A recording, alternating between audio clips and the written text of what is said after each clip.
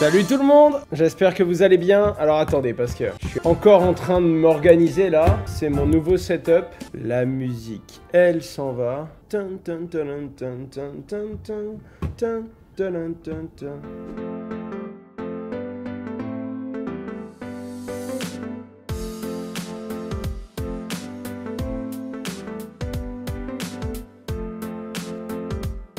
Je sais que le cadrage n'est pas parfait, il y a plein de choses qui seront pas nickel aujourd'hui. Si je vous montre tout simplement, il y a tout qui est encore à setup. Hein. Là, il y a tout dans le nouveau bureau que j'ai là, il n'y a rien qui est fait, il n'y a encore rien qui est installé. J'ai rien pu faire, si ce n'est mettre mon PC, mon bureau pour le live. Et je pense que je prendrai le temps tranquillement de faire une vidéo des nouveaux bureaux quand on aura terminé en fait le setup. Parce que là, on vient d'arriver, il y a 1000 m². On passe de 400 à 350, 400 m² à 1000 m². Donc autant vous dire que c'est vide, il faut qu'on rachète des meubles, qu'on installe vraiment plein de choses et qu'on a encore beaucoup de travail. Donc je vous montrerai tout ça à la fin quand on sera bien installé et qu'on aura eu le temps de le faire correctement si vous voulez. Salut Hasheur, je suis dans le monde de la crypto depuis quelques mois et je n'arrive toujours pas à me faire l'idée qu'en l'espace d'un peu plus d'un mois, il y a des cryptos qui font plus de 50% et certaines qui font des folies à 300%. C'est absolument fou. Tu vas t'habituer mon pote, le seul truc que tu dois garder en tête c'est que ça peut aller très très vite dans un sens parce que ça peut également aller très très vite dans l'autre. C'est le plus important à garder en tête. Hein. Ça paraît un petit peu fou, c'est ce qui fait que tu as des fois la peur de rater le train, ce qu'on appelle the fear of missing out. Tu vas avoir un petit peu cet esprit gambler, tu vois ce que je veux dire, l'esprit tu peux gagner vite, tu peux également perdre très très vite et tu comprends pas toujours tout. Attention à ça, ne mets pas d'argent que tu n'es pas prêt à perdre parce que dans le monde de la crypto-monnaie, notamment les cryptos les plus jeunes, d'accord, qui sont des cryptos encore plus volatiles que le Bitcoin, l'Ether, etc., tu peux avoir de vraies variations qui sont folles et ça peut te donner une impression que c'est facile. Ça ne l'est pas du tout, ça ne l'est absolument pas. Et si tu arrives à gagner avec un petit peu de chance, tu peux également en perdre. Donc il faut vraiment que tu gardes ça en tête. Je vois beaucoup de gens qui me parlent de Ternoa dans le chat. Si vous voulez, on en parlera parce que le token Ternoa a pris beaucoup de valeur. Hein. Je vais vous dire, pour ne pas dire de bêtises, depuis décembre, le token était à 0,6 centimes d'euros et il est aujourd'hui à 0,024, donc 2,4 centimes d'euros, c'est-à-dire 4 fois plus. Vous le savez, ça fait un petit moment que j'en parle. On attend depuis longtemps les fameuses capsules de Ternoa et il semblerait que ça y est, les capsules sont sur le point d'arriver et on aura dans très peu de temps les fameuses capsules qu'on pourra lancer sur la blockchain Ternoa, c'est-à-dire des NFT qui vous permettront de programmer la libération de certaines informations, ce que vous allez mettre dans votre NFT, dans votre capsule. C'est la fonction de base sur laquelle avait été leveragée l'idée de Ternoa au tout début. La première fois que je vous en avais parlé, c'était sur cette idée-là, et donc naturellement, il y a beaucoup de gens qui se repositionnent sur Ternoa pour 3 raisons. Premièrement, le marché va un petit peu mieux. Deuxièmement, il y a des gens qui croient en Ternoa et qui ont vu le token s'effondrer parce qu'il n'y avait pas vraiment d'usage sur le token CAPS pendant longtemps. Là, on attend un usage depuis très longtemps et la date vient d'être annoncée, si je dis pas de bêtises. En tout cas, on sait que c'est très bientôt. On va pouvoir émettre des capsules, donc naturellement, les gens se repositionnent sur le jeton. Qu'est-ce que tu penses de Zen Go comme wallet? J'aime beaucoup. Déjà, j'aime beaucoup Ouriel, son CEO, qui est pour moi un très gros bosseur et un mec très tech. Et ensuite, c'est super parce que je trouve ça très accessible. La seed est bien sécurisée. C'est d'ailleurs le wallet mobile que j'utilise sur mon iPhone. C'est le wallet Zen Go.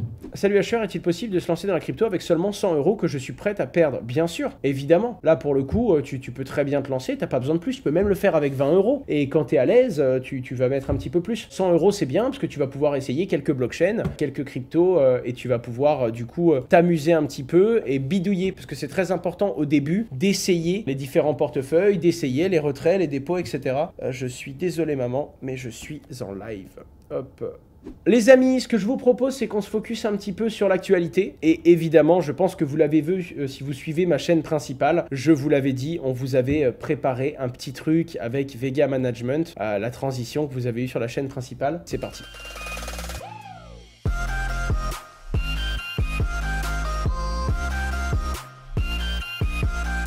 On se retrouve pour l'actualité. Il y a juste eu une vidéo de transition entre les deux moments. Mais voilà. Non, c'est un super boulot que nous a fait Vega Management. Je vous avais dit, à un moment, on avait eu un petit peu de budget. Donc, on s'est dit, let's go, feu vert. Et on va essayer petit à petit de réinvestir des budgets et de ce qu'on gagne sur Twitch pour avoir des trucs un petit peu plus travaillés. Hein. Vous l'avez bien vu, entre les premières scènes, les nouvelles. Je pense qu'on créera d'autres transitions, mais je voulais en faire une pour l'actualité de la semaine.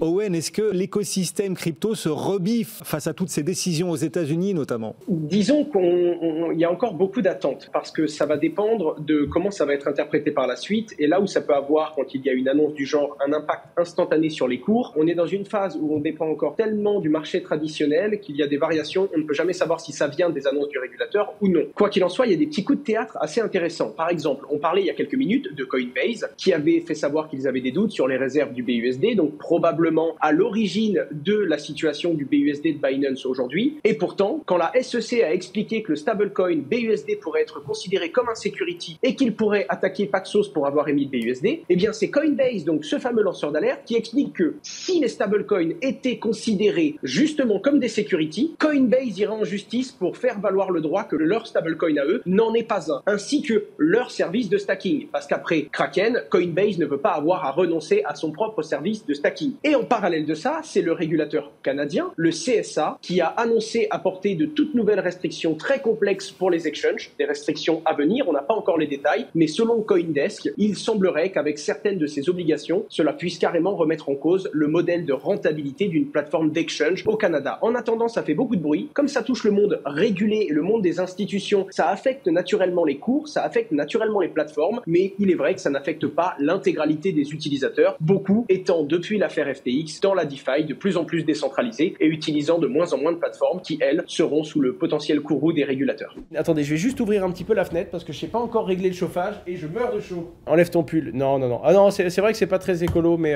que voulez-vous que je fasse? Là, pour le coup, c'est un système de chauffage centralisé. Je suis pas sûr non plus qu'aller bidouiller moi-même la chaudière des 1000 mètres carrés soit très malin, si vous voyez ce que je veux dire. Donc je vais juste ouvrir dans mon bureau, ça va être pas mal.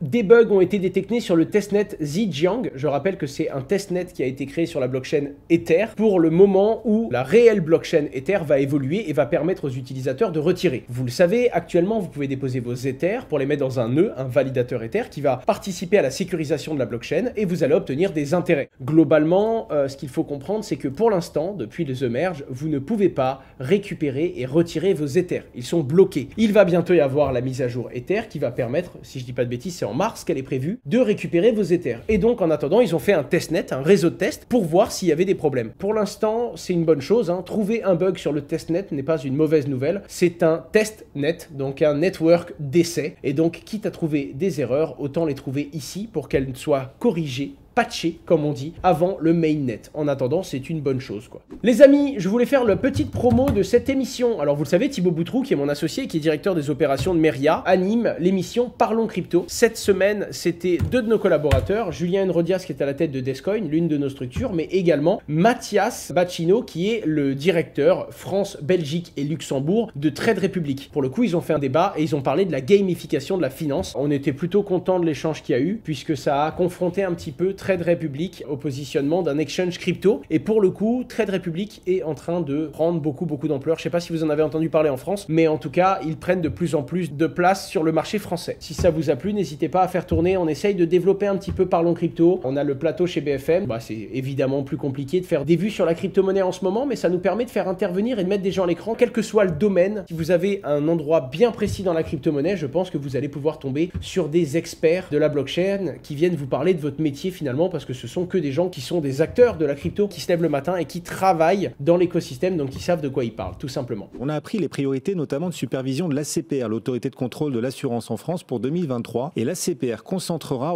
ses contrôles sur les PSAN. On connaissait les contrôles AMF, mais il y aura aussi ceux de l'ACPR. À quel type de contrôle votre entreprise, comme l'ensemble des PSAN, devront-ils s'attendre? De toute façon, il n'y avait pas, en tout cas pas à ma connaissance, encore eu de contrôle, que ce soit sur des PSAN ou que ce soit par l'ACPR. Ce qu'il faut comprendre, c'est que depuis la loi Pacte, c'est l'autorité des marchés financiers qui a été définie comme en charge d'enregistrer les entreprises en tant que prestataires de services et d'actifs numériques, mais également de veiller au respect de toutes les normes LCB-FT, c'est-à-dire de lutte contre le blanchiment d'argent et le financement du terrorisme. En l'occurrence, l'ACPR, l'autorité de contrôle prudentiel et de résolution, c'est également le régulateur des banques et des assurances en France, s'occupait également de l'application justement de ces règles en termes de blanchiment d'argent et de financement du terrorisme. En l'occurrence, l'ACPR a pris la parole dans un communiqué de presse le 15 février en expliquant que cette année, non seulement les contrôles allaient commencer, la CPR a repositionné et s'est justement réaffirmé dans le travail de régulation qu'il y a sur toutes les nouvelles lois qui vont arriver, notamment les lois contre le blanchiment d'argent et également les transactions, la loi TFR au niveau européen. Et ils ont précisé qu'il y aurait justement des contrôles, particulièrement sur les PSAN, qui n'en ont pas encore eu jusqu'à présent, autour de plusieurs points, notamment 4 grosses obligations, les contrôles internes de l'entreprise, notamment la connaissance de la clientèle, ce fameux KYC ou KYB que doivent faire les entreprises pour rentrer en relation avec des nouveaux clients, les dispositifs relatifs naturellement à la surveillance de toutes les transactions suspectes que peut avoir l'entreprise, également tous les dispositifs pour le gel des avoirs, qui sont des obligations qu'ont les différents PSAN, et pour terminer, vérifier que les entreprises ont bel et bien des outils pour tracer les transactions dans la blockchain et qui permettent de remonter pour vérifier si des crypto-monnaies utilisées par l'entreprise viennent de sources frauduleuses ou non. Les amis, je reviens sur le message, parce que ce qui m'est arrivé, j'ai bugué là, je reviens, j'étais faible, ma voix, elle est partie complètement en vrille. Salut Hasheur, penses-tu que la blockchain Proof of Work soit vouée à mourir hors Bitcoin évidemment? Quand on regarde le top coin market cap, c'est relativement déséquilibré, le Proof of Stake, Proof of Work. Oui, je pense que petit à petit, hormis Bitcoin, la plupart des crypto-monnaies en Proof of Work sont vouées à mourir. Parce que pour moi, le Proof of Work prend son sens quand il y a un très très gros volume. Il y a rarement des réseaux autres que Bitcoin qui seront aussi sécurisés que Bitcoin en Proof of Work. Les amis, c'était Owen, je vous souhaite une très bonne soirée. Il est temps pour moi de terminer 2-3 petites to-do et d'aller me reposer. Je vous embrasse tout le monde, au revoir.